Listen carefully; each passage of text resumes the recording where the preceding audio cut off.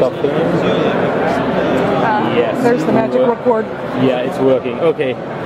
So we are showing the first iPhone and iPad controlled mood lamp. So the idea is to give you the possibility to change the atmosphere of a room very easily thanks to the lamp and an app. So first thing is you can change and select any ambiances from the catalog, either static ones or more dynamic choreography. So we are French, so we get the spatial Eiffel Tower effect, or more relaxed ambiances. You can also create your own ambience.